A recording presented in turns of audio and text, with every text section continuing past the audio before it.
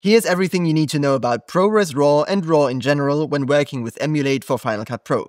Before we start with decoding our raw footage though, we should make sure our project is set up correctly. Before we do anything with our footage or with our project, we first need to make sure that our library settings are correct. To do that, I open the browser, go to my library, and here on the right hand side I click on Modify. Here, make sure that Standard Gamut SDR is selected. By the way, yes, this is the correct setting even if you're working with HDR, log, or even raw footage. A year ago, I made a full deep dive on that, so if you're interested in that, I'll leave a link down below. Next, select your project and click on Modify in the top right corner again. If you have set up everything correctly, you shouldn't be able to choose any other color space than Rec 709. So in my case, this here is grayed out, everything works fine. Last but not least, we need to tell Final Cut Pro what it is supposed to do when it encounters HDR or HLG footage. To do that, we go to the menu bar into Final Cut Pro and then Settings.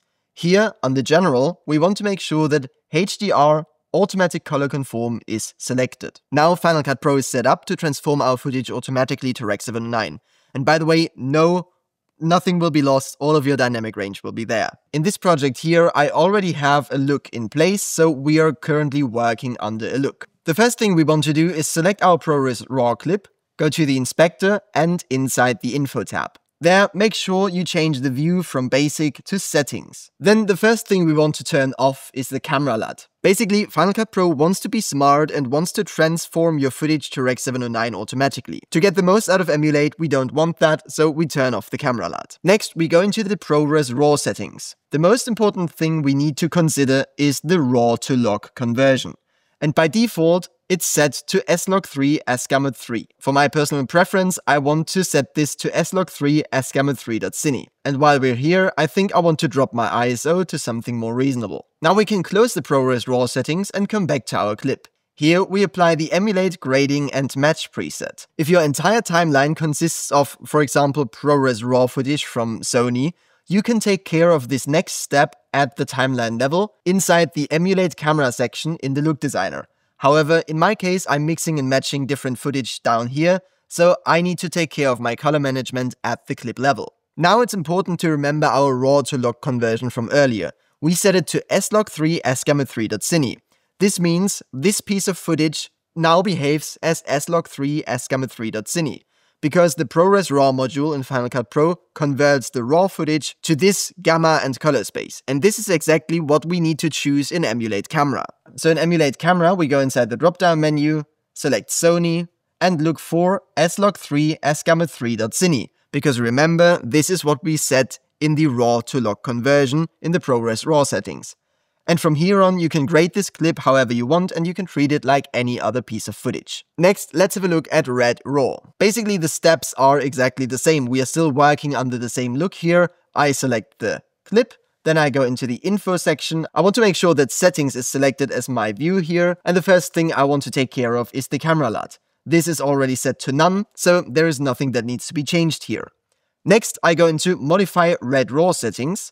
And here is everything we can control. To get the most out of this red footage, we want to change the color space to red white gamut RGB. Next, we want to change the gamma to log 3 G10. While we're here, I will select a somewhat more sensible ISO, like 1600 maybe?